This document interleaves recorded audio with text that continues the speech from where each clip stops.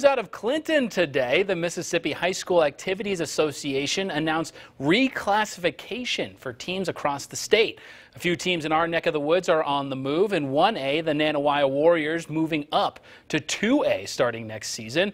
The Warriors join a division with Kemper County, Philadelphia, Newton, and Lake.